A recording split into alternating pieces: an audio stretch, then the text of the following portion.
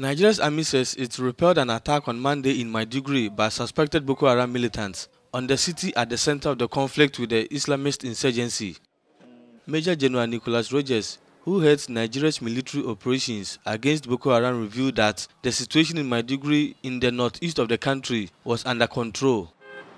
The government says it is on alert for Boko Haram attacks during the Christmas period and other festivals for Christians and Muslims. Embassies regularly warn their nationals to be cautious and avoid public spaces at those times.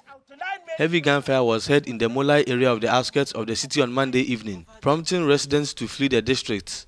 2 residents and an officer in a local vigilante group had said. The vigilante commander, who asked not to be identified, said his group had joined the effort to repel the attackers. There were no immediate reports of casualties, nor any immediate claim of responsibility.